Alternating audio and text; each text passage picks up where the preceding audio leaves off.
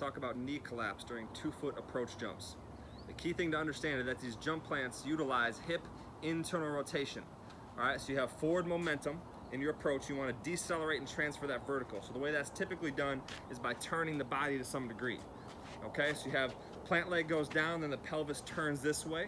So your plant leg hip is in internal rotation. Then the block leg before it punches is going to turn in. All right, so you have both hips in internal rotation. When you have internal rotation plus knee bend, that means your knees are coming together, okay? So that means in the middle of your plant, you have this kind of awkward, kind of bad looking position. This is actually just effective technique. Most good 2-foot jumpers have a moment that looks like this in their plant. So I know that looking at this straight on, it can look kind of bad. But actually, the 3 segments, your foot, your shin, and your thigh, they turn in together. And so they might actually be lined up really well if you look at it from the angle of the front of the foot. Okay, so even though the position can look kind of awkward, it can actually be a biomechanically sound and safe position. This is good jump technique, not something you need to be worried about.